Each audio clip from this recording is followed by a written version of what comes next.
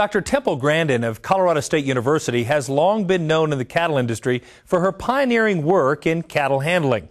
But in recent weeks, the name Temple Grandin has become far more widely known as the result of an HBO movie about her life and her success in overcoming autism. In fact, the movie won 7 Emmy Awards, including the top honor for Outstanding TV Movie. Before the Emmy Awards were handed out, NCBA honored Dr. Grandin at the Cattle Industry Summer Conference in Denver, Colorado, as Brian Baxter reports. Temple, you remind us that America's dream is still alive, that one person can make this huge difference. We recognize Dr. Temple Grandin today, whose pioneering work changed the way every one of us cowboys look at the way we handle cattle. You changed the way we looked at facility design, and you changed the way our society looked at people with autism. With a standing ovation, Dr. Temple Grandin was honored with a special Lifetime Achievement Award during the Cattle Industry Summer Conference. Prior to the award, scenes from the movie version of her life were shared, and Dr. Grandin told Cattlemen to Cattlemen it's a movie she's proud of. Oh, there's a lot of, really good parts in it. Of course, I really like the cattle parts of it. Those are some of my favorite parts. I also like the parts of my science teacher, because if I hadn't had my science teacher to mentor me, I wouldn't have gone anywhere. I was a bad student, wasn't motivated to study, and he got me interested in studying. And, because now I had a goal of becoming a scientist. And one thing I really liked about the movie is they duplicated all my projects absolutely exactly. The dipping vat was built off of my original drawings, the whole curved cattle handling facility. The gate you could open from the car was done off original photographs. I actually built that gate, actually did work.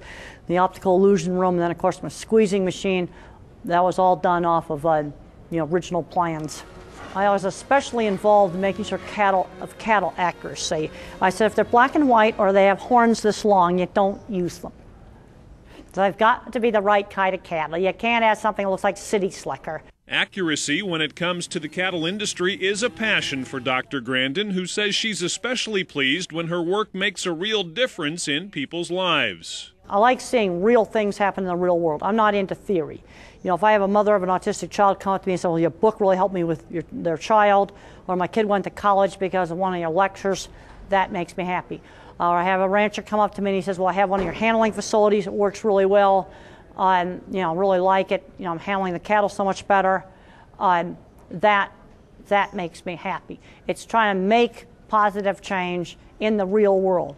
With real things, not just in theory, but real things. As Dr. Grandin visited with cattlemen, she noted that as a result of the movie about her life, she found people are much more interested in how cattle are raised than many in the industry might realize.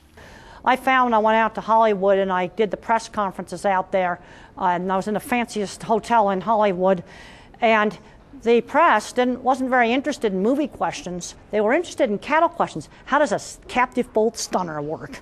How do cattle live in feed yards? They were just asking all these cattle questions, and the moderator had to cut it off because they weren't getting any movie questions. People just want to know. In Denver, I'm Brian Baxter reporting for NCBA's Cattlemen to Cattlemen. Now we'll have more with Dr. Temple Grandin on next week's edition of NCBA's Cattlemen to Cattlemen.